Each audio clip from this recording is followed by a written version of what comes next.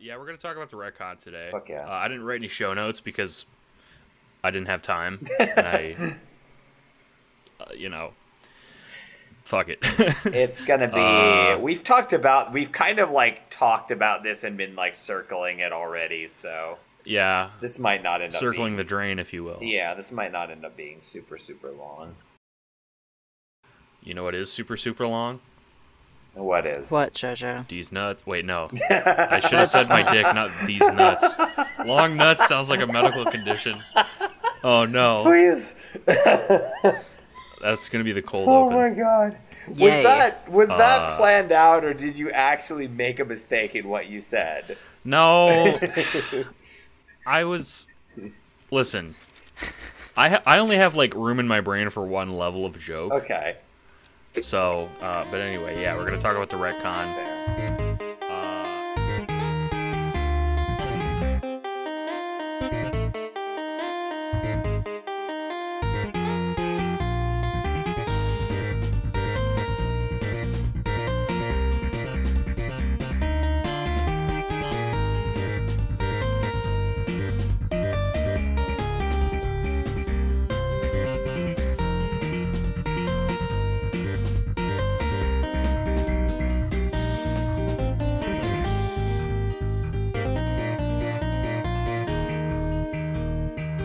We'd be remiss, however, if we didn't talk about what actually leads into the retcon, which is game over. So that's also going to be with this. Right. But just a recap for the viewers, the retcon is like probably one of the most divisive things in Homestuck. And since we're only covering one thing today, I would like to talk about like sort of how, before we begin actually talking about what we're going to retool, what do we think of the retcon in Homestuck as it exists? Just in brief. We'll go left to right. Okay, so my perspective on the retcon is as an archival reader exclusively. I never read Homestuck while it was updating. Right. So for me, the retcon presents this kind of like interesting thing that's sort of like out there hovering in the distance. Like you're reading the comic archivally and you hit the passcode pages, and that presents kind of an interesting mystery, and it's like, what the hell is that about? And then once you eventually get to the game over and then the retcon, like, to me it felt actually pretty effective. Like, I think I have a probably somewhat, better view of the retcon than probably either of you two, because, like, for me it wasn't a thing where I had to wait a long period of time or anything like that between updates. I just blasted through it. I got this, like, reset thing. I do have some issues with, like, how the actual retcon was handled, like, not mechanically, but, like, the effect of it, and, like, I wish some stuff had been addressed differently, but we'll talk about that in the course of, like, the rewrite. But overall, I have a pretty positive view of the retcon. I think it, like, serves a pretty interesting purpose in the story, and I think it has a lot of potential to do some really interesting things, especially within the context of, like, Homestuck's kind of, like, larger meta-narrative. Yeah. Before I go, because I have sort of I haven't talked about my feelings about it, and I want to reveal them last. But Bucky, in contrast, I know you're not an archival reader. You read the updates. So, what do you think of the retcon as someone who was not an archival reader? Well, I definitely remember when we first started getting, like, when it first showed up, when Game Over happened, and then when we first started seeing the effects and Vriska came back. Like, all of those were very momentous. I was in college by that point. So, like, I remember sitting on, like, a friend's dorm room bed and, like, watching the horse flash where Vriska comes back and, like, yelling and throwing shit across the room. Wow. Like, I had a very, like, I don't remember if I yelled any words or if I was just yelling wordlessly. If I yelled anything, it was That's the Vriska effect. Oh, no. Yeah. God, it's interesting because, like, I know that it's at least partially, like, I don't know. I can guess that it's at least partially that Andrew Hussey sort of realized that he fucked up with the way that things were going, so he killed a bunch of people off and then backtracked. Or that was planned all along. I think it was probably some sort of organic combination of realizing he fucked up and some of this was planned, because, like, thematically it does fit very well. But, like, we know that a bunch of this was seat of the pants. Yeah, I have some problems with some of the effects, namely that, like, crucifying Vriska upon the narrative kind of sucks, and then I don't know. I want to actually have some sort of commitment with alternate timeline Vriska and Terezi if we're gonna have that, because that sort of felt wishy-washy, and then. Other than that, like, it does kind of make sense that, like, they fail and they have to try again with another kind of reset. I do like that. Yeah. And the game over as a Flash is, like, infuriating, but, like, it works effective. It's pretty effective, and it works with what. At the time, I was, like, I was pretty upset that, like, we were gonna backtrack that close to what felt like the end of the story, but since then, we've gotten a decent amount of media that like addresses some kind of, like, time travel or retcon, and I've experienced more media that already existed that does that, and I think this does it better than, say, like, Avengers Endgame. Yeah. Like, I think this is more. This feels a bit more thematically strong than Avengers I get what Endgame. you're saying. Like, Avengers Endgame was just, like, an excuse to go back through the movies again. Whereas this is, like, right. I guess more diegetic, you would say. Yeah, that works. Yeah, I'd say that's a good way of putting it. It feels a bit more necessary and a bit less like a cash grab. So, Homestuck is one of the only pieces of media that I know of that actually earns a retcon in any meaningful way. Because what Andrew Hussey did was, like Bucky said, this was not just a snap decision like, oops, gotta go back and fix that. Mm-hmm. This was a coordinated retooling of the entire comic, like going back into the comic, editing old pages with more than just the links to, like, the new Game Over pages, but also the arms that went around, the oil that John spread around the narrative, and it sets it up incredibly well. And I kind of love that. That is one of the most unique things to me about Homestuck, is that it has a retcon that it earns. And that is very powerful. Andrew Hussey is good at writing these things where he realizes, like, all right, I need to fix something because this isn't working. And he puts in the effort to make it happen. Even more impressive, I think, is that the fact that he did this during the, like, for lack of a better, way to describe this, the hive swap shenanigans. Yeah. Like the legal trouble that he was in with all that. Like, this is wonderful. However, much like Andrew Hussey, for every amazing thing he pulls off, he fucks up something else.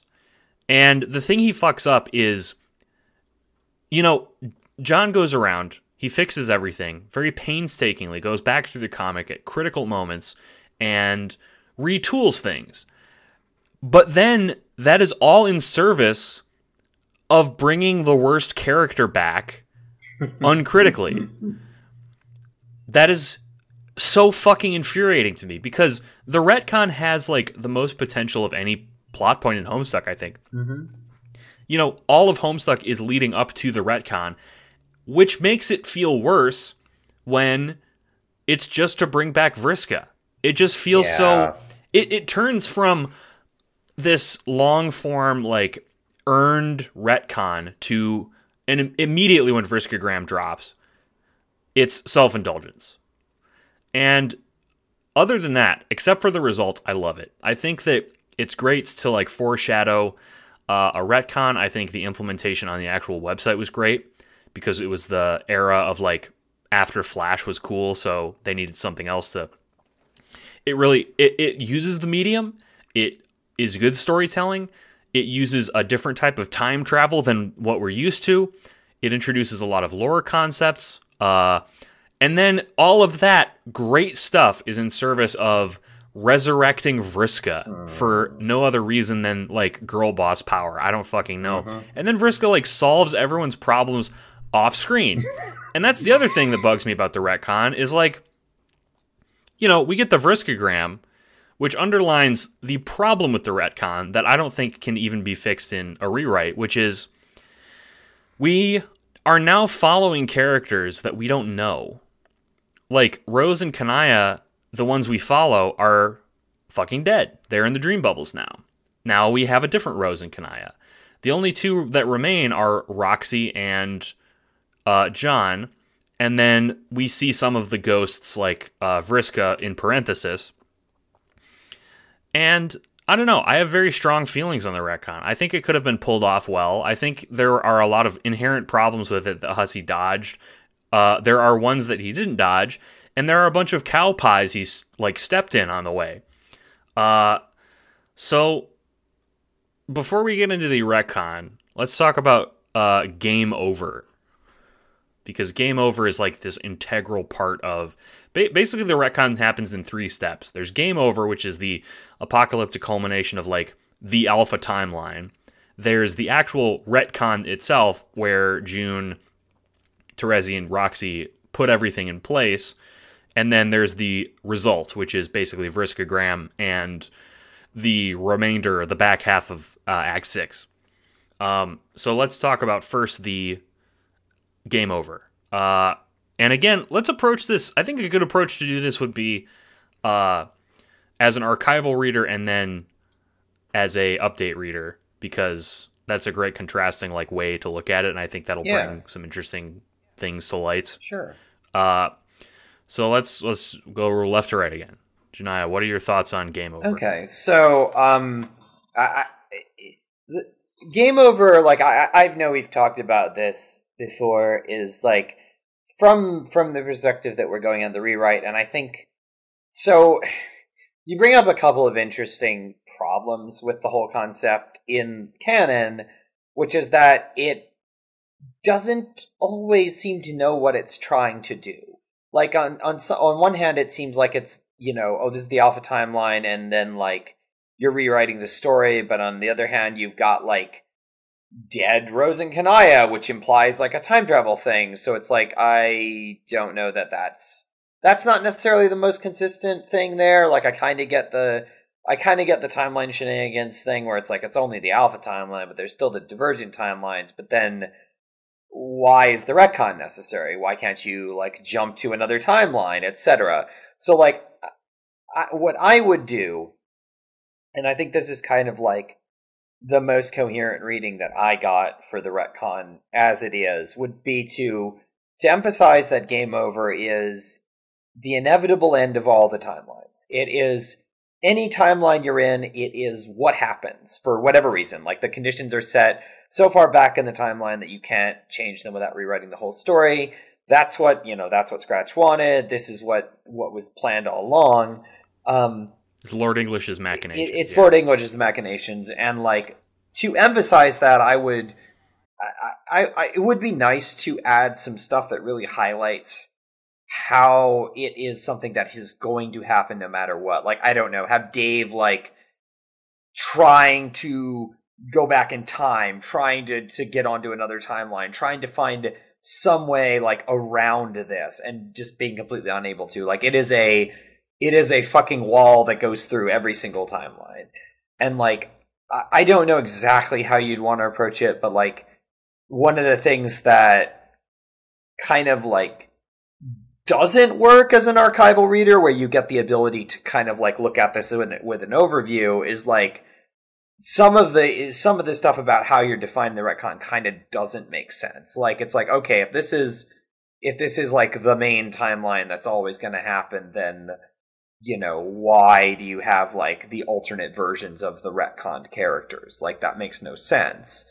But like, and if it's just another timeline, then how is it different than all of the, Dave stuff and all that? And I think like it kind of comes down to the whole concept of the alpha timeline in Homestuck is not always super consistently defined. I would like it to be a little more. I would like it to be a little bit more of a rigid barrier in the story that we're overcoming by subverting the story rather than like a little wall that you've got to hop over with Vriska. But like, yeah, that's kind of my main gripe. Like, I think the whole game over concept is good. Like, I think it really, it's good to have this like big, inevitable, horrible thing that has to be dealt with. Like, there is no avoiding it. And it prevents them from succeeding, just flat out. So, like, I think the concept of game over is good, but it would be nice to have it be a little bit more, like, a little more consistent about what exactly it means. I agree. Bucky, what are your thoughts? I'll go last. This is more of a visual thing, so I'm not sure that this is going to show up in what JoJo's actually producing, because it's kind of like, it's a combination visual writing thing, but basically, if we're going to have all of this framing device that Homestuck is a game, and you're going to have these, like, loading screens and showing how the game's broken down, I think I want it to be sort of to show save points, I guess. Or, like, I think, sort of thinking about Undertale and Deltarune and some games that, like, specifically owe an amount to Homestuck. Like, the visual save points are iconic in there, but I still think it might be interesting if, like... no, I think we discussed that you could... that when we're looking at the retcon stuff, we're gonna see June change the script. Yes. June's gonna see the script changing, right? Yeah. Because so we've got this like rising action into game over, where like the beta kids show up, they get mind control, or they don't get. They get convinced to side with the Condes this time. They're not going to be mind controlled. Or Jade and... Jade is more like she's kind of manipulated into it. Like the Grimbark is kind of the manifestation of her anger and frustration with everything, and then that's sort of like twisted around by the Condes. Like, basically, aren't you tired of being nice? Don't you want to just go ape shit? But like, use that against her friends. Also, I love that for her. Love that. Oh yeah, no, it's very good. Love that. Continue, Bucky. In my, like, hypothetical mental retooling of the Game Over Flash, I think we should see... The Flash should be mostly the same. I think we have some... The way that we take out... the way that we approach taking out Jade or Jane might not necessarily be intent... No, I think most of it can stay the same, except for maybe Gamzee. I'm not really sure how there's not a lot of reason to like hate Gamzee and want to kill him here, I think. No, yeah, he would be a different figure in Game Over. I think he's like accidentally killed in some way, like maybe something falls on him. Maybe no. He makes a honk when he gets crushed. Yeah. That's sad. Either that or, like, he mysteriously disappears and maybe this is the Gamzee that becomes the caretaker for Caliborn and Calliope. Oh, yeah, like he gets knocked into some kind of vat, or not vat, what am I talking about? He gets knocked into some kind of portal to Calliope and Caliborn's Earth. So maybe I think it'd be interesting if the Gamzee from Game Over survived, and the Gamzee and was like it was inevitable that this specific Gamzee was going to do that. So that explains why pre-retcon Gamzee goes murder stuck, but we... No, wait, no, that... They don't go quite... June won't go quite that far back. Yeah. Right?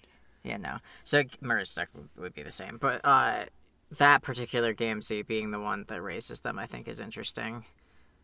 Yeah, because it means it I like lends that. more inevitability to the retcon that it's necessary. It also does some interesting shit with, like, how the story works, because, like, even with Game Over being retconned out of the story, that Gamzee kind of, like, steps out of the plot, basically. Mm-hmm. Yeah. Yeah, that's one of the many unanswered questions that is raised in the retcon. I have a list of them, actually, but continue, Bucky. So I think it'd be interesting if Flash is mostly unchanged, but we start seeing, like, when characters die, we see their, like, lives tick down to 0. Like, maybe it looks similar to, like, a Smash Brothers stock counter, but, like, we see their video game lives, like, all hit 0, and at the end of the Flash, I just add, like, would you like to try again?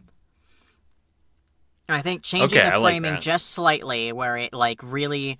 Like, we had Game Over, but I like to add, like, Game Over, and then, like, there's, like, a, you know, flashing underscore, and then it says Game Over, and then it goes to the next command line, it says, would you like to try again? And then, like, you get yes and no, and then yes is selected, and then it ends, and then you can click to the next page, like, that... Yeah, that... otherwise, I'd mostly keep this Flash the same, because it's, like, it's very impactful, it works, and that's, like, the dawning moment where you're like, oh, wait, the things really went horribly, and I think it does. Yes.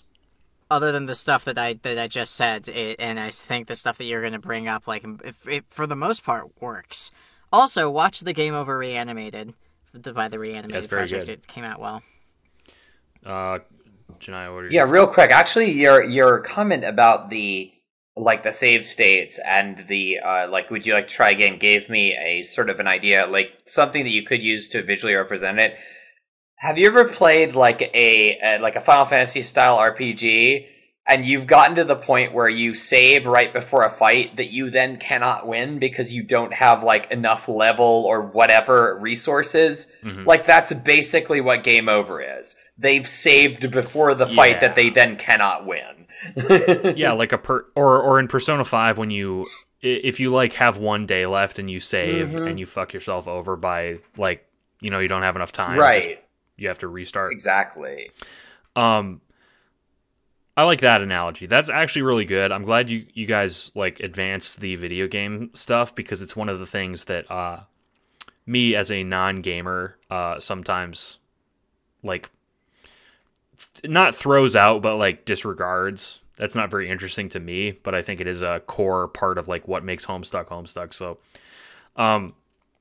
my thoughts on Game Over are, if Homestuck has predestination, if the alpha timeline is a thing that exists, if there is time travel and you can create paradoxes by not doing things, if this is predestination, Game Over is the destination, you know?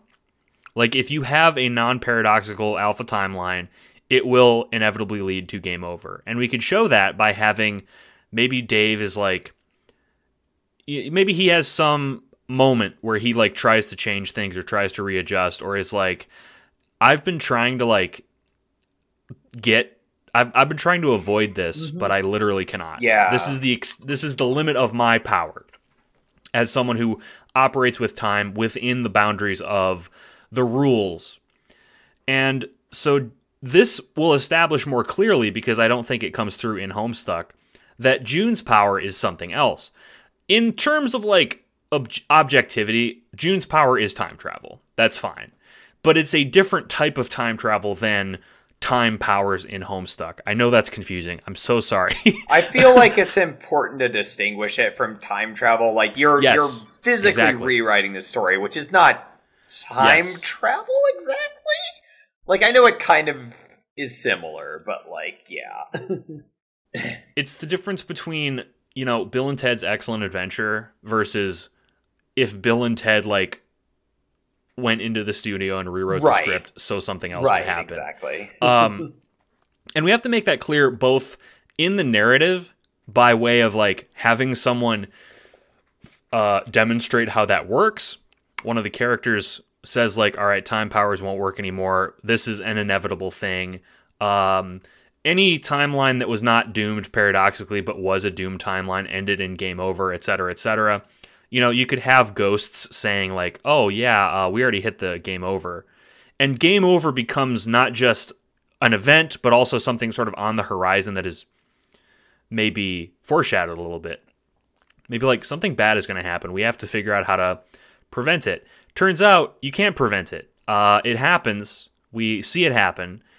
And we have to establish that the Alpha timeline now, there are two of them. Because that's kind of what happens, you know.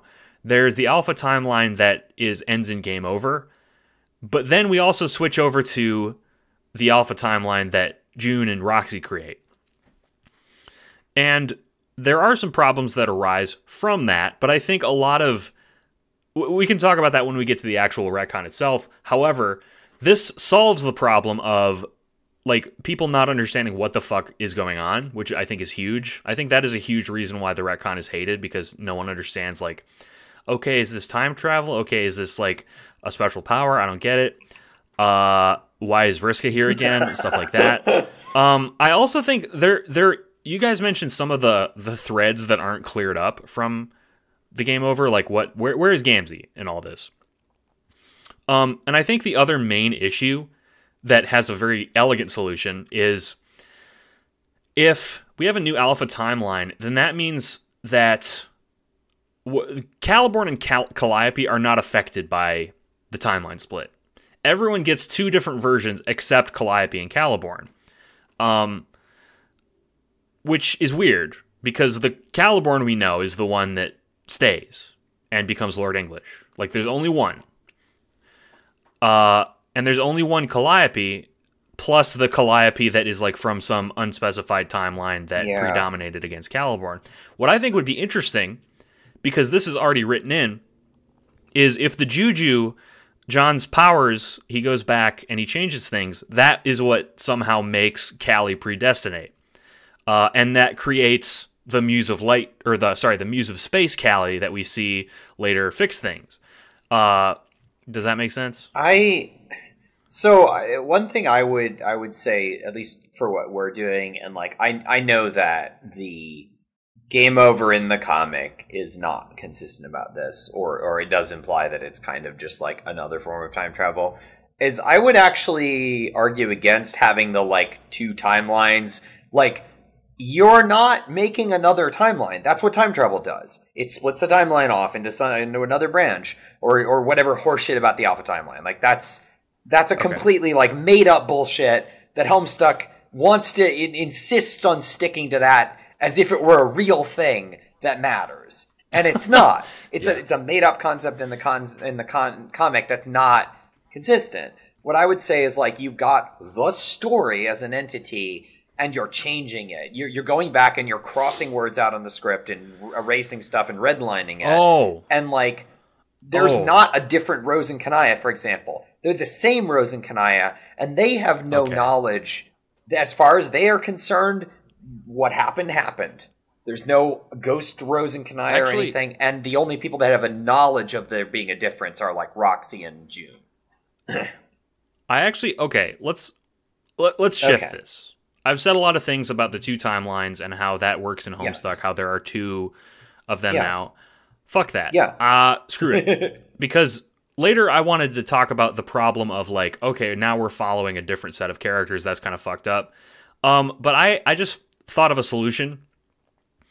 And that is to really lean into Bucky's idea about the save file thing. That instead of June's powers being time travel, June's powers are a la Undertale, saving and loading. So it's not... maybe. Here's my idea. It's not time travel. It's not fixing things. It is like like you say, going back and like going to an old save.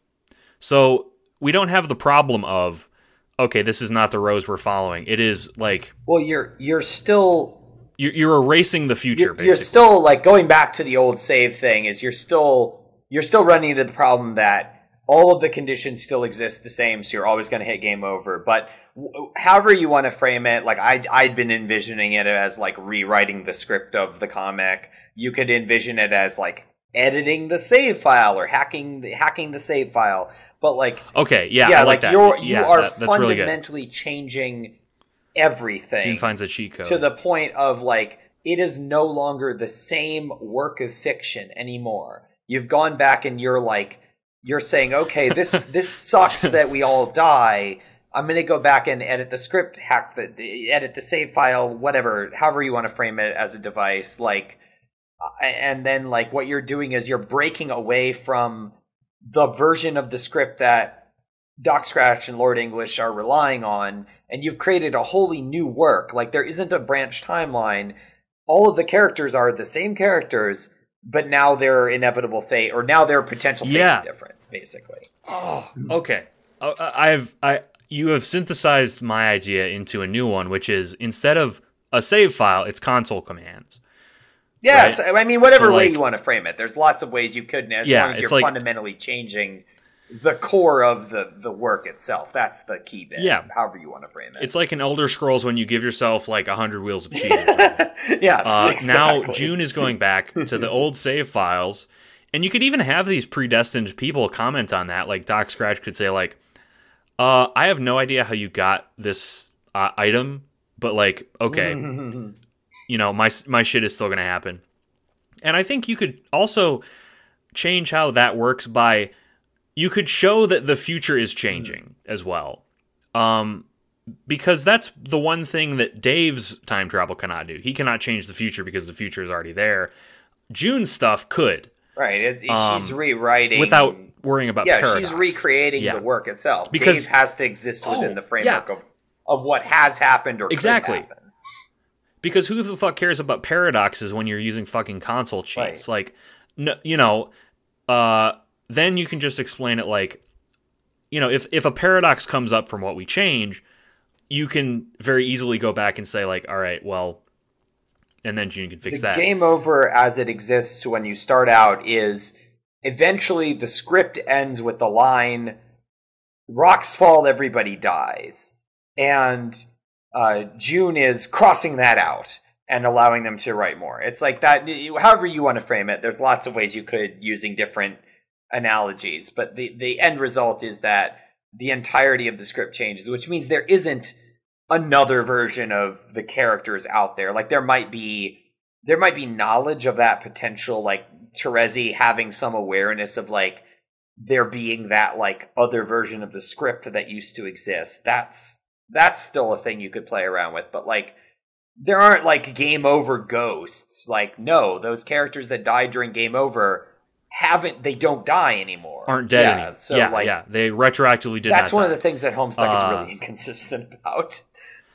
Well, that would be good because when game over doesn't happen, when they are prepared enough, you could have a line that Condi says like, I don't understand, like it is impossible that you have, I don't know, for instance, like the Hammer of Zillihu or something. You can't have had that. That's a paradox. Or that can't exist in this universe, and June is just like, well, I made it, so whatever. But I do. And that could be very cool. That could be cool because that also plays with Roxy's powers of like pulling shit out of nowhere, the Rogue of Void. And it also plays with Terezi's powers, the Seer of Mind, being able to like, so June's retcon powers are like, you know, she alone cannot control them, and they need to be tempered by her friends, like a seer who can actually see the console, and Roxy who can like interface with it. It's whatever ends up happening, I think that would also differentiate it from the time travel enough. I don't know if we're talking too fucking like vaguely and cerebrally. I hope the viewers at home can understand what the fuck we're talking about, because I'm like, one of the things I like about Homestuck is the fact that you kind of get confused by it, because there's this thing with Homestuck that I love of like, you wonder, okay, how did this happen? I know it did happen, and I'm accepting that, but like how? And maybe that answer comes like way down the line. Maybe you have to like read a wiki to get that answer.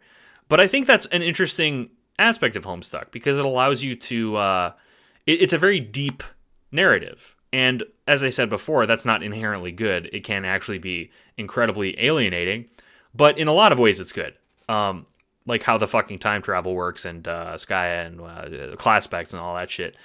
But before we get too bogged down in this bullshit, let's move on to the actual retcon itself, which I can sort of feel us already moving to. Let's talk about what actually would change to make a better timeline. We'll start with Bucky, then Janiyah, then me this time. Bucky, how do we fix, so look at it this way. How do you fix game over? If everyone's going to get killed by the Candace, Arania, and I don't remember who else was in game over. Jane and Jade. If that's going to happen, how do you fix that? Okay, so the first, I think, most obvious question is like, is Vriska coming back or not? I would say, so okay, I'm going to answer that in two ways. If she does, then she has to be shitty and terrible and like miserable. Because we have to show that, like, the Vriska who got character growth is the better Vriska. Or we can just say, no, Vriska did not come back, even though she really, really wants to. That is, that's TBD, but that is how I'll answer that. June and Terezi would probably want Vriska to come back to varying degrees. Roxy would probably go along with it because she has no idea what Vriska is like, but June and Terezi seem to like her well enough. Oh, your friend, you want to bring back your friend Vriska? Okay, that seems reasonable. I like gamer girls. I'm a gamer girl. She seems cool. You say that she's also a trans gamer girl? Okay. Oh my god, I had a horrible idea. What if they bring Vriska back, but picture this. Terezi and June, to test their powers, they're like, all right, let's change it so that like Terezi never kills Vriska. They do that, and it backfires horribly, and like Vriska makes game over worse. And they have to like fix it otherwise, because that would be funny. And it would also like undermine what happens in Homestuck. That a lot, to be honest. Like as like a meta thing. So do That's really funny. They're like, oh, Vriska will know what to do, and then she like joins Candace or something.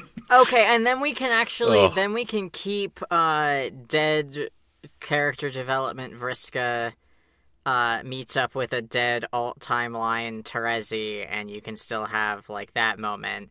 But it isn't like that's just where Vriska ends up, period. There's not like an alternate real Vriska who didn't get character development and didn't end up with Terezi. Like that's just where Vriska ends up. And it can even be, because of the nature of Paradox Space, no matter what June changes, there will be an alternate timeline where it went differently. So we could still have an alternate timeline. I don't know, whatever. We'll have an alt timeline Terezi for Vriska, and that's enough. Okay, so let's say let's go with that. Let's go with we have a couple of attempts, and one of the attempts is let's bring Vriska back, and that doesn't work. So if that doesn't work, then what they try to do is they try to knock Vriska out, and it doesn't work. So that means Terezi does have to kill Vriska, and that's a thing that's going to be a consequence that carries through to the end of the comic. So that's something we have to keep in mind. Yeah, they like bring Vriska back. She fucks things up. June is like, all right, let's leave her dead. Oh And man. then Terezi's like, and then, so I think they're kind of operating, wherever they're operating from, their memories aren't going to change until they leave, so Terezi's like, alright, well, I didn't forget killing her, so that's fine, I guess. Uh, so the things that need to happen are that, like, this is, we've started discussing a little bit of this. Jade and Jane need to not be manipulated into joining the contest. So Roxy points out Yeah, that like that's huge. Jane seems manipulated partially because she thinks that none of her friends like her. So Roxy's like, I need to tell Jane that I have a gigantic fucking crush on her. And then June is like, oh my god, Squee. And Terezi's like, well, I'm always down for more women who are into each other. Oh my god. Yeah. And June's probably like Squee, and then Terezi's like, June. I can't believe that Carcat. I can't believe Carcat's not here for this. Actually, I'm very glad Carcat's not here for this. I'm gonna rub his face in it later. Or Nepeta. Oh yeah, because Nepida's alive, or we'll stay. Oh hey, we have to put Nepeta into Game Over so we can kill Nepeta off, right? We have to, because Nepeta arrives on the meteor, so we have to put her in there and have a way for her to die, and then not die after we do the retcon. Cool, great. She could fight Jade because, like, cat versus dog. Okay, we're getting off topic. No, that's yeah, I like that. That's cute. Okay, so that's Jane, and Roxy probably is like the moment that I was gonna tell her was sometime on her birthday, and they didn't because shit got fucked. So maybe we'll we'll work it in on their birthday, and there's no trickster mode anymore. So I think that basically what happens instead is like they don't get piss drunk, and they manage to like they all go god tier, like in a responsible manner. And right. and like that forges that Roxy zaps all the booze away. and that forges some like stronger bonds, and that's maybe a little bit fucked up, but because then now they're gonna have to like, now they might actually have to like kill each other in order to go god tier. Oh no, I guess we're keeping that they go god tier when no it's still that would still be fine because like Condi and Jack still blow up Durst and Prospit, so as long as they still get to Durst and Prospit, they can still go god tier in the same manner. Because that had nothing to do with trickster mode or whatever happens in our reread.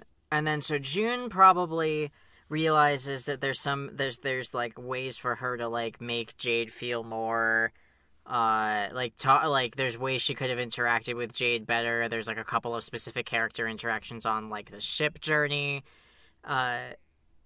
Yeah, maybe we write in like a couple times that June like dropped the ball with Jade, and like drove them apart in some way to make Jade sort of more bitter.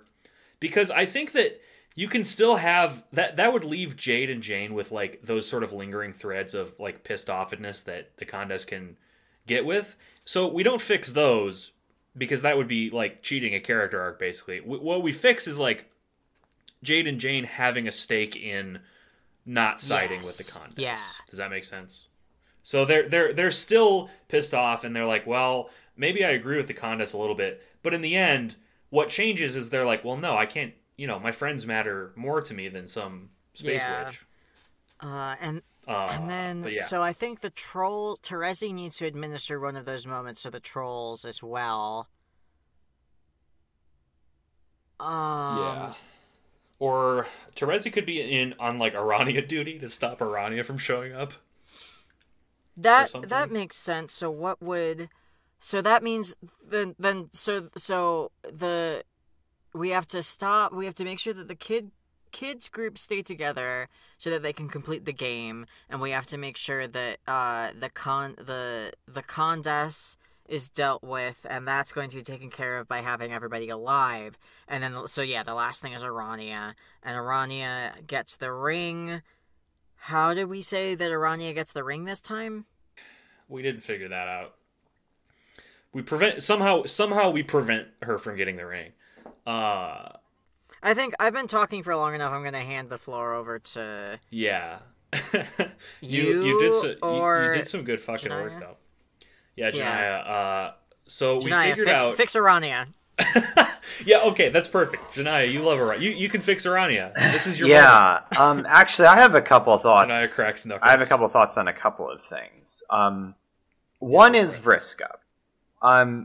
I would argue that I really don't super love the idea of the, like, anything that smacks of, like, multiple timelines, because that undermines this being a different thing. I also don't love the idea of Vriska staying dead, because I think it would be nice to actually show, because, like, dead Vriska gets the character development kinda sucks too, because it feels very cheap and that's perfect, and like half-assed in the original comic. It's just better than she becomes an apathetic mess. Yes, I totally agree. In the original comic, like, dead Vriska gets the character development is just better than the alternative. Like, it still feels a little kind of meh. But, like, what I would say is that I like the idea of them, like, trying to bring Vriska back, and, like, Vriska tries to be important, and it fucks everything up. And they try again, and, like, Vriska does some other stupid shit, and they try again. And then, I actually wrote a story about this basic plot line, where the end thing that Vriska has to do to stop fucking up the timeline is to realize that sometimes she just needs to sit the fuck down and stop trying to be important. Like, that's the one key thing that she needs to learn before anything else, is that sometimes it's not about her. And, like, I would like to see the Vriska gets saved, and then they're able to convince her to chill the fuck out and let everyone else handle it. And then she can get more character development as the comic goes along. Like, actually getting character development where she's learning to accept that she's not the best special character that gets to drive the whole comic. Like, I like the idea of a Vriska that gets to basically, okay, so they try it they try it a couple times. Vriska fucks things up because she wants to be important. Then they're able to convince her, like, hey, just, like, chill the fuck out and go do something else. Also, I don't know, I had a wild thought, and I don't know if this would work, but the idea that the way that they get Arania to not do the thing is they just get her to start talking to Vriska, and the two of them just, like, kind of, like, feed off of each other's bullshit long enough for them to do whatever else they need to do. I don't know if that would work or not, but the idea is funny to me, so I'm putting it out there. Can I propose a different how to fix Arania, and I think you might like this, Janaya? Terezi gets Nepeta, who is alive and can sleep travel to the meteor, to ship Arania.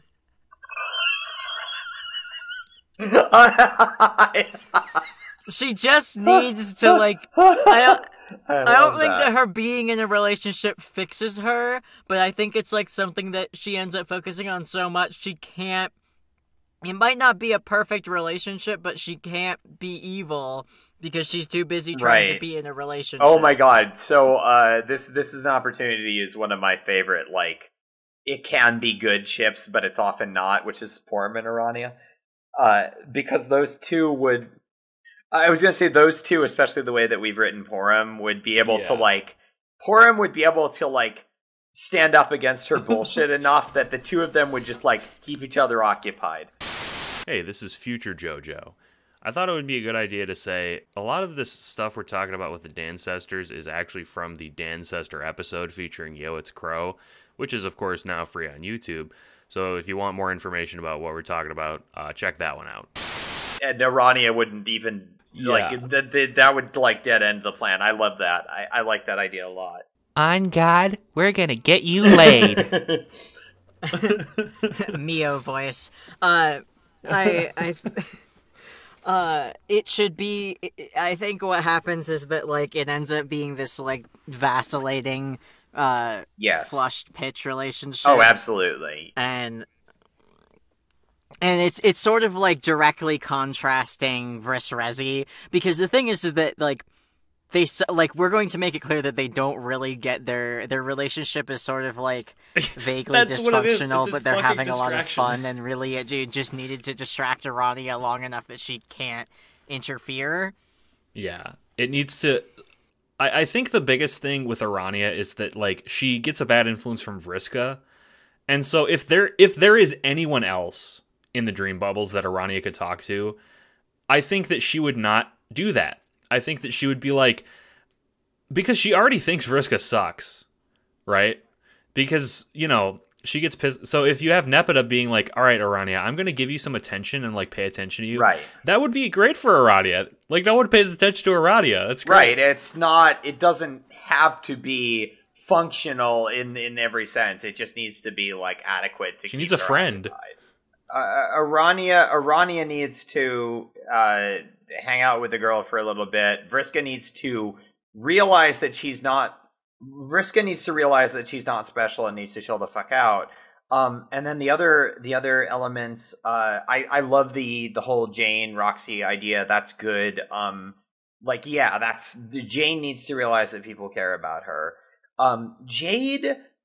Something that I would propose, because like Jade's thing is that she's kind of like fallen into her sort of rage, and I think I proposed this previously, but if not, I'm gonna bring it up for the first time, which is that I would have the sort of key change be that June encourages Rose to talk to Jade, because Rose has experience with a similar kind of like all-consuming rage-based thing that she had to overcome, and like having that touchstone, I don't think it's going to stop Grimbark from happening, but what it would do is give Jade enough of a like, this person knows what I'm going through and cares about me, that she's able to pull herself out of it.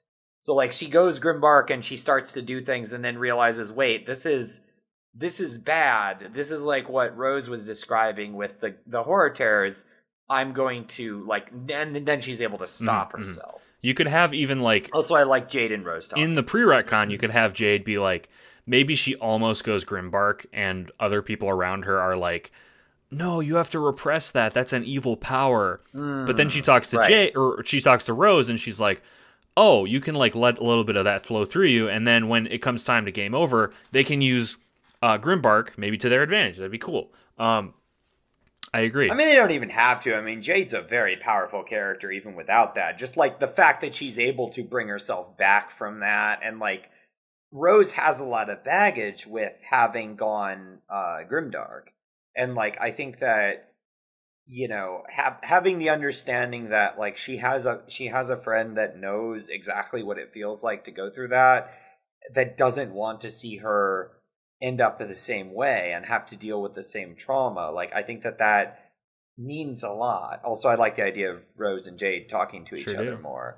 But not in the monkey's paw curls Homestuck 2 way. Yeah, really, God. Rose makes like memes with Dave about like you know, she'll like post a picture of like a skeleton and it's like me when I don't talk to a space player for 2 days, something like that. Yes, space and light players. Yeah, I'm telling you, there's a thing there. No, I like that a lot. I think that there are a couple other stray problems that also need to be fixed with like Jack. The Jacks, Condi, Dirk being like teleported away. We can, you know, that's nuts and bolts stuff. We covered the biggest ones. There is one thing I do want to say about the retcon powers, and that is we need to have some kind of stakes. Maybe it's like we have to put some kind of limit on it, because one of the biggest questions that comes up later is like, okay, well, if you know, all this stuff went wrong, why couldn't June just retcon it? Why couldn't June just retcon XYZ? And to avoid that, because, you know, it's like an Ant-Man crawling into Thanos' ass thing. It's like a solution that is not addressed narratively. Yeah, okay. I know, for the viewers,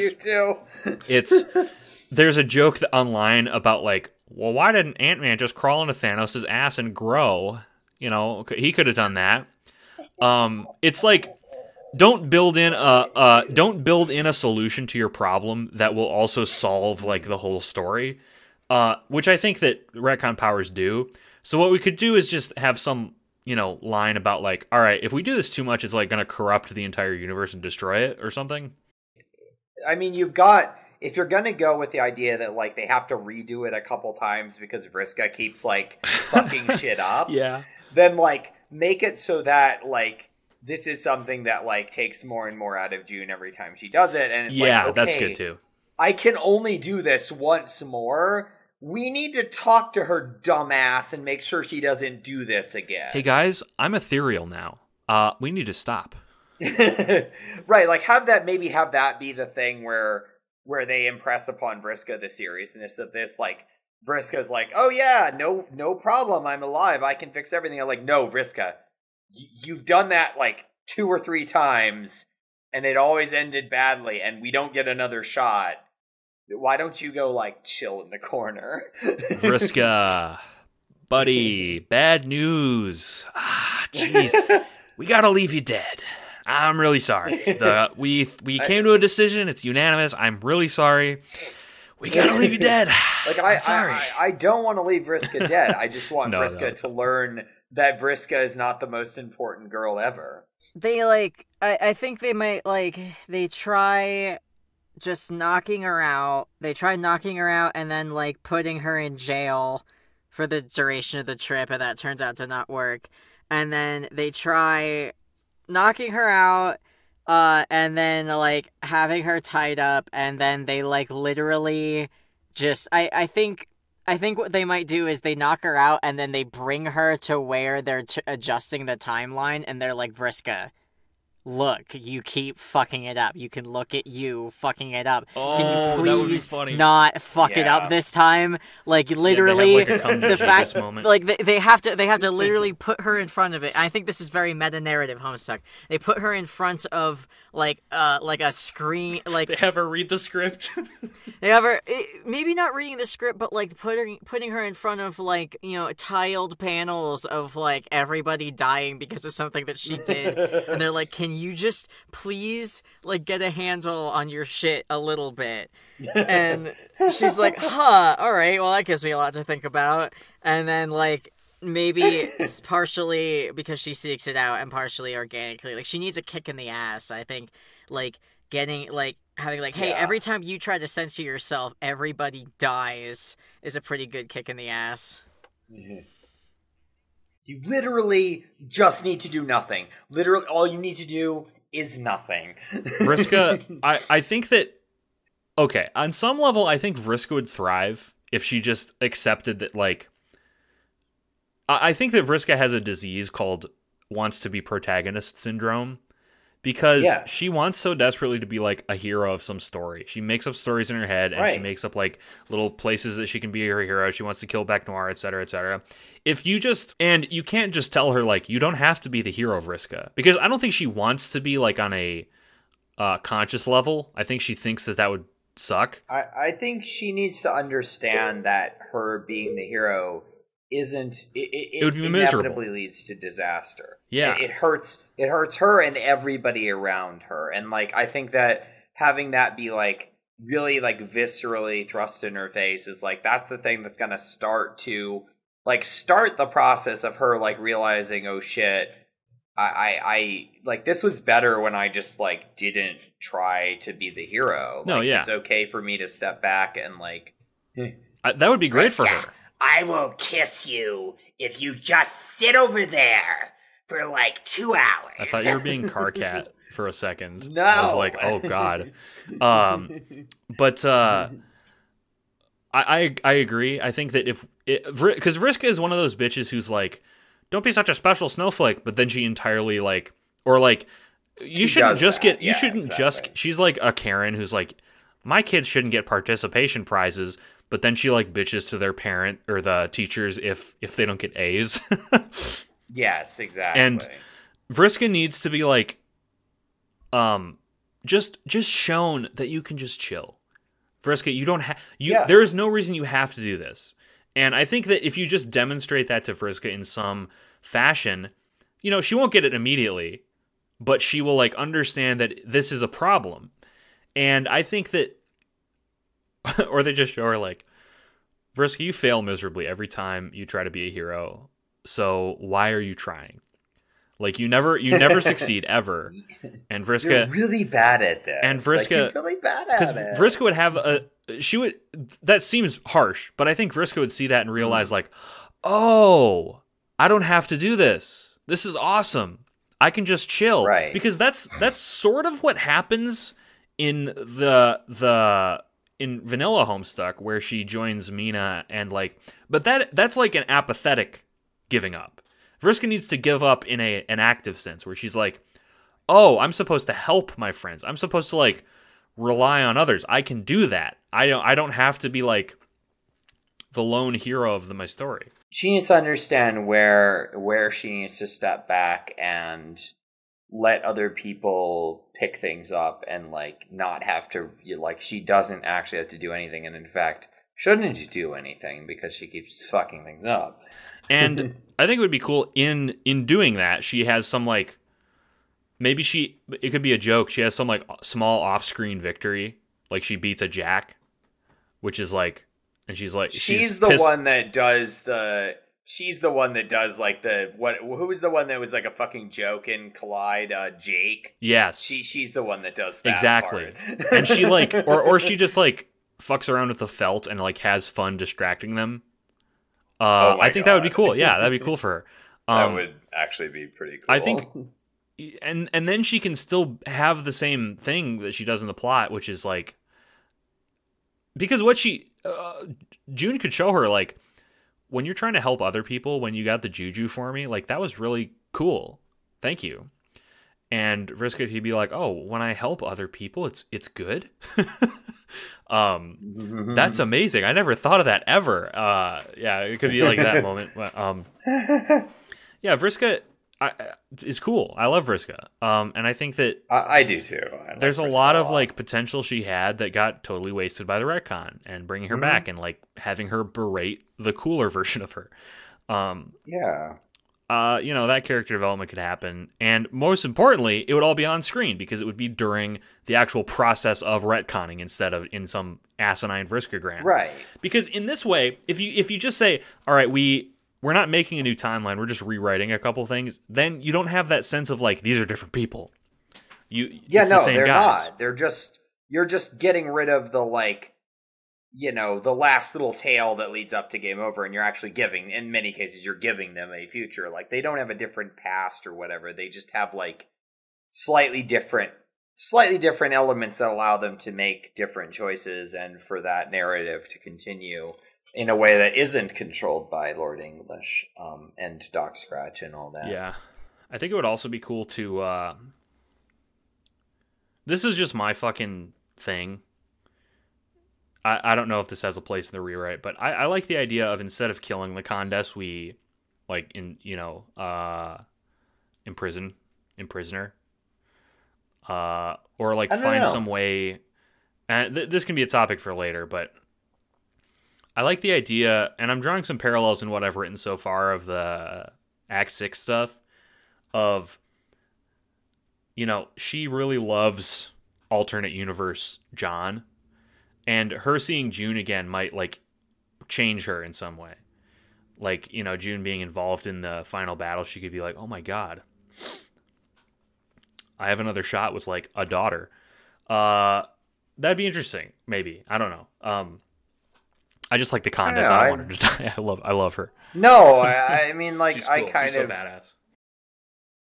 I don't know. I don't have any strong feelings on that, and I'd have to think about it as far as like how you would present it. But like, I don't have anything inherently against the idea of having a villain that is dealt with in a way other than murdering them. I think that's often a good thing. It could be a Vegeta moment where it's like, I am still ideologically opposed to you, but like, I'll help you out because the main thing is, I think she has a huge reason to like hate Lord English. And if she saw June like, oh, you can change that? That's badass. Please let me join you. And she like talks to June and she's like, yo, I don't want to fight you anymore. Please. Like, can we kill Lord English? And June is like, oh yeah. And then after that, you won't like kill anyone anymore? And Connie's like, I'll think about it. There are some issues that come up with the fact that this is someone that's been at the head of a absolutely brutal, like, genocidal empire, and, like, I don't necessarily think that it's a character that's just like, yeah, I'm just, like, chill I'm good now. No, it would have to be like, I'm good now, after this but... you are going to prison forever. Sorry. Yeah, like, I don't know. There's probably ways that you could do it. I don't know off the top of my head, nor do I have the current mental capacity to think about it. But Fair. It is something I would be willing to entertain. Understandable. It's been a long day. It has been a long day. Besides that, I think we've actually found some, like, good... So, basically, to summarize everything we've talked about, instead of the retcon being a retcon, it is more like a... We have some fundamental problems that happen during Game Over, such as Arania showing up, such as Jade going Grimbark, that now Terezi, Roxy, and June have to solve. And, you know, that's cool. And then we solve them in a different manner, involving, you know, Vriska and stuff. That's great. I love it. No notes. We make a new alpha timeline. No... you know, parallel universe bullshit, no, you know, Rose and Kanaya getting left behind. It's basically shifting from Bill and Ted time travel to Back to the Future time travel. Does that make sense? Kind of. Because, more meta narrative horse shitty than that, but yeah. like, yeah, you're doing away with the idea of branching timelines in this case, but you're actually just changing the story itself. Yeah. It could also be said that, like, well, I don't know. We don't have to get into, like, the super fucking nitty gritty yet. Unfortunately, yes. Yeah, no. I think the viewers understand, like, what we're getting at. Yeah. At least I hope to fucking God. It was fine. I'm gonna name this episode like timey-wimey bullshit or something. Oh God. Wibbly wobbly timey. God, remember when that was like a thing? That people enjoyed unironically. High school, but it was fine because I was in high school. Anyway. High schoolers were being cringe. I was too. I'm so sorry, Bucky. Oh, I remember watching David Tennant's dumb face on my friend's TV.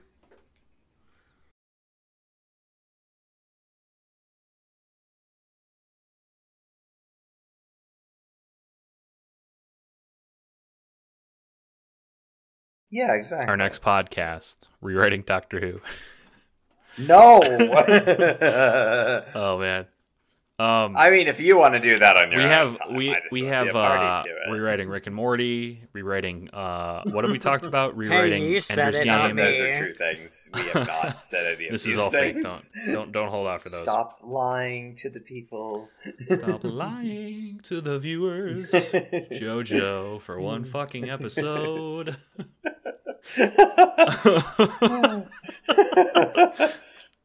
Yeah. Oh man, it's all been a grift. It's a grift to get you excited about something. Get you excited about podcasts that will never exist. Right, it's a grift to make you think about writing fiction. I don't fucking know.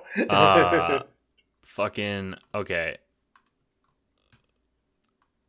I'm sorry, I got distracted. I saw a pair of tits on Twitter. It was great. Anyway. Let's talk about sorry, I'm trying to find Twitter did that thing where it like shows you a post and then immediately refreshes. Oh yeah. You want to find the tits? What? You want to find the tits? Are you trying to shame me for looking at tits because like that's not gonna work? No, I'm just saying that like you're gonna expend effort to go find them. Yeah, during a podcast. Yeah. No, I'm just kidding. I'm sorry, everybody. This is bullshit. This sucks. I never claimed to be good at podcasting. That is true. You have not claimed that, and I will not. So I'm looking at the outline that you put together real quick for this episode, JoJo, and point number 1 was Game Over, and point number 2 is the retcon itself, parentheses, Terezi, June, and Roxy. And then the number 3 says what to do with. Oh yeah. and it just stops. So I am intrigued what to did I find mean out by what the that? third point is. Vriska? Were you gonna say Vriska? No. What the hell did I mean?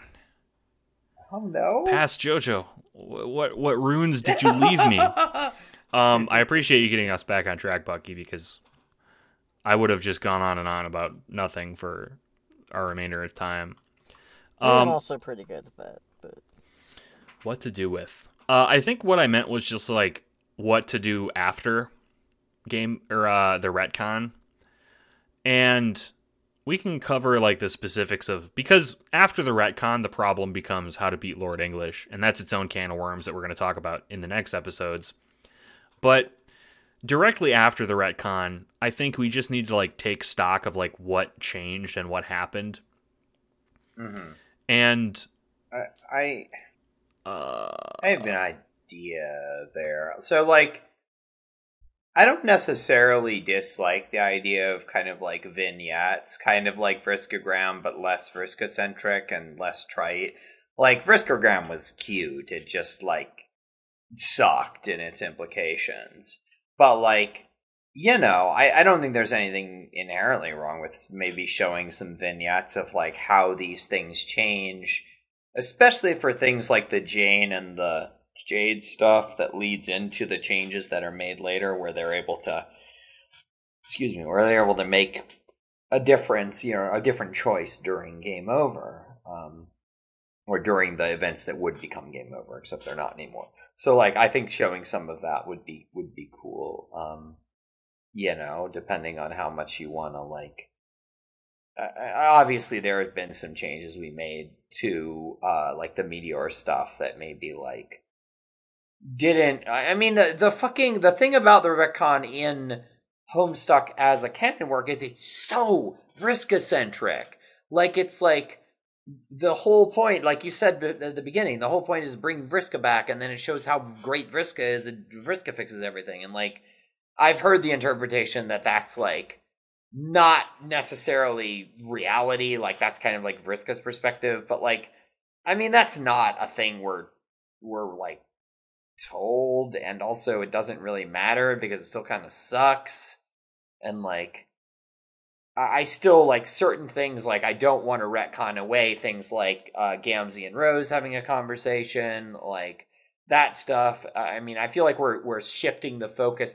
I feel like we're shifting the focus of the retcon's effects away from Vriska and Vriska adjacent people to like everybody, especially like Jane and Jade, for obvious reasons, because we're not having Vriska just put Jade to sleep. Like, ooh, that fixes everything. Vriska, because we're actually having Jade like talk, you know, figuring her shit out with Rose. Like, we're actually, I don't know, I feel like we're shifting the balance over more towards, like, Rose and June and Jane. So, I don't know, maybe showing some of those, like, effects in a vignette would be cool, just not Vriska-centric. Like, Vriska's there, but, you know, she's just there. She, you know, show her, like, learning to fucking chill the hell out or something like that. Right. Yeah. I don't know, fucking... I think that at the end of the day, my main criticism of the retcon is the Vriska thing, like I said at the top. Everything else, conceptually, is great. So just... It's interesting. Yeah. The Vriska thing and the inconsistencies as far as, like, what exactly it means, and, like, I feel like that we've tightened that up pretty well, and, you know... The Vriska thing, TM. Yeah, the Vrisk shoe. That didn't work. The Vrisk shoe. Yeah, it was real close. It was something. It was less than nothing. So. Sure. Or, no, that's not what that's not what that phrase means. It was more than nothing. Whatever. It was more than less than nothing. This sucks. I suck today. I'm sorry, everybody. Quite frankly, I think that's good for the retcon. Yeah, you know. I don't think we missed anything. It's nice to devote a whole episode to like something so large, but also this is the opposite of fucking Hivebent. Hivebent is like is way too much. But this was like, we can devote a whole episode to it and like still have fucking time to breathe. Whereas Hivebent was like, I remember we had to like set time limits for how long people talked. We also had 5 hosts on that one, so that was a lot of people. But yeah, I think that a lot of options open if we have Gamzee and Nepeta alive and like doing stuff. Absolutely. I think it would also be cool to, have an opportunity for like Homestuck to be interfaced with in some meta fashion without like, because at the end of the day, I really do think the retcon happened just because Hussey regretted killing Vriska, which is like, that you don't realize that until the Vriskagram, which is like, Vriskagram was one of the most collaborative pieces of Homestuck. It had so many artists of the day working on it, and it was all in service of like, it sucks. And then Hussey makes like Vriska yell at parenthesis Vriska, and it's just so transparent that it's like, oh, all of this good stuff was for a stupid purpose. Which is like, fair. To be fair, that's like Homestuck's thing, but this is a stupid purpose not in the, like, this is frivolous and normally would, like, infuriate readers. This is stupid because, like, the idea is dumb. Right. But yeah, that's all I have about the retcon. It's going to be nice to, like, have a podcast that didn't take 2 fucking hours to record. Yeah, I'm actually okay with us finishing within like an hour and a half, honestly. Right. Yeah. This is the shortest one, but also this is probably the best episode that I feel about, because we made the most changes, I think, but they were all like, because this is kind of what all of the previous episodes have been leading up to. Because after this, it's just sort of, killing Lord English, some Dave Epida, so tying everything up. It's yes, house cleaning. It is. Yeah, it's just sort of the climax, and God knows we love to climax. Yeah, no, I'm not going to comment on that. Have you ever regretted saying something? This is unrelated. Have you ever regretted saying something as soon as you said it? But Of course not. No, never. Not a single Never, time. ever. So for the viewers at home, thank you for listening. I'm sorry this was shorter. For us here, thank fucking God it was shorter. God damn. I do want to say at the end, thanks for listening. Everyone who's like commented, I appreciate you. I read all the comments. I read every single fucking one of them. I up like the ones that I enjoy. And I have some notes that I've written. We might do a response video on some of the comments that are like worth responding to. But thank you everyone who's like listened along. I see a lot of familiar faces in the premieres. We're going to be posting more bonus episodes to the Patreon, and yeah, I don't know. I didn't expect this to be like as big as it was, but a lot of people seem to like the idea of like a critical analysis long form of Homestuck. And yeah, so thank you everyone who's listened. If you've listened right now, if you're listening right now at home, I want you to do something for me. Do it for JoJo. I want you to raise your hand up.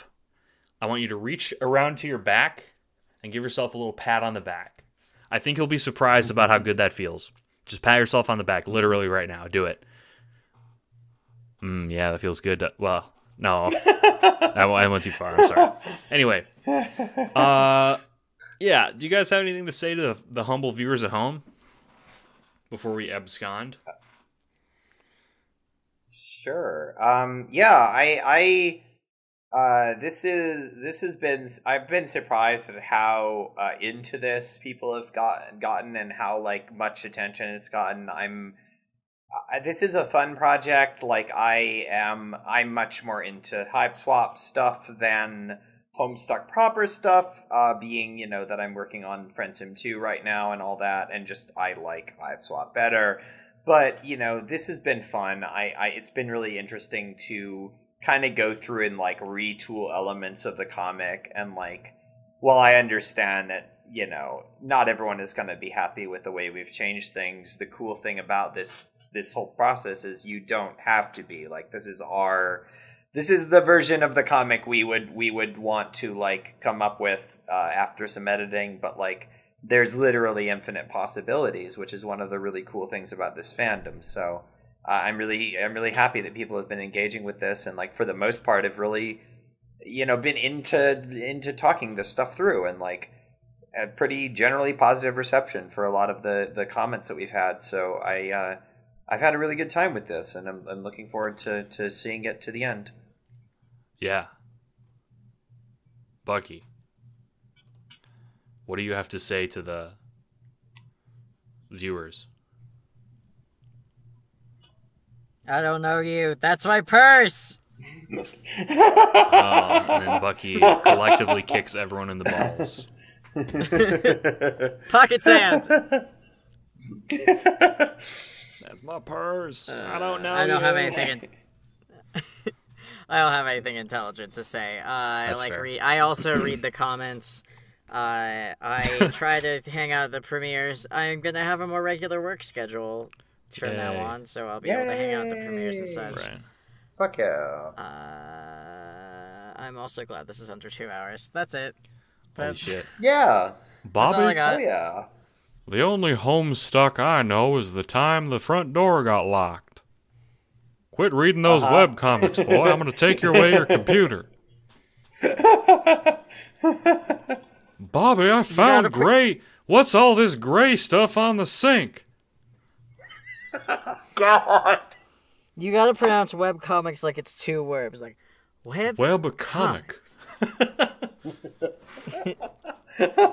Bobby, I won't take you to...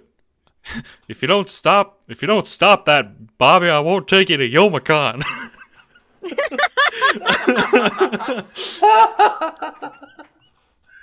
I told you, son, you gotta seal the grave. Hot damn, those are the biggest candy corn. Whoa, Hank Hill, thanks for coming out. It completely got off the rails. This has been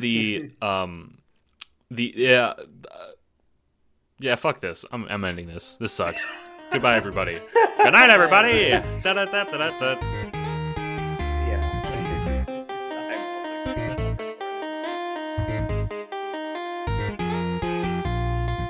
Rewriting Homestuck is a podcast by JoJo McLovin, Janiah Riley, and Bucky Grant, hosted and produced by me, JoJo. Please follow the links in the description to each collaborator's Twitter and subscribe on YouTube.